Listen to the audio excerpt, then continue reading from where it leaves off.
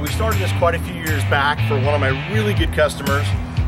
He kind of came to me and said, Kenny, he says, I want you to build whatever you want and I'll pay for it. So I started building it for him, and he had ran into some health issues, and unfortunately he's still with us, but unfortunately he decided he needed to sell the project, so it got put on the back burner, was put up above the office for a while. And then one of our other great customers, Kevin, said, Kenny, man, I see and feel your passion for this project.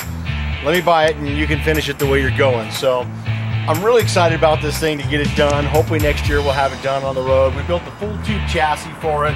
Center punt page has all been countersunk punch. It's got a real gnarly big block in it. And what is super cool is that Mike at Alky Digger, they've set us up with a mechanical fuel injection, which is old school, which is just going to be so cool to get out at the grocery store and, you know, pop the cover off this thing, pump some fuel in it, crank it, start it up, and go. So really old school looking, which is just going to be way bitchin'.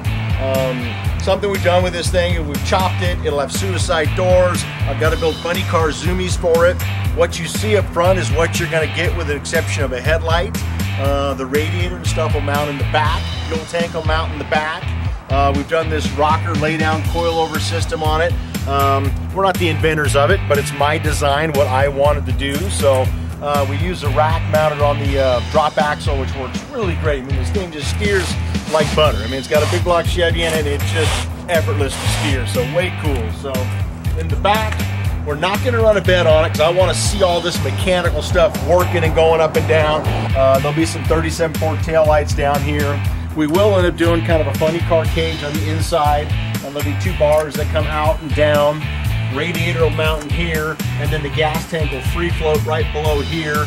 But like I said, I want to see all this gnarly mechanical metal stuff going down the road. So super excited to get back on this thing with my guys here at KRS. Keep an eye on it. We will have it on the road next summer.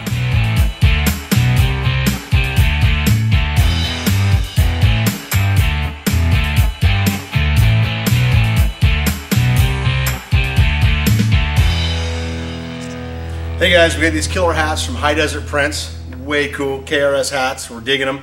Our Project 40 Ford pickup, we don't have a name for it yet. So why don't you, as the viewer, send in us a name for this thing, and between the owner and us, we'll pick it and you'll win a free KRS hat. Thanks.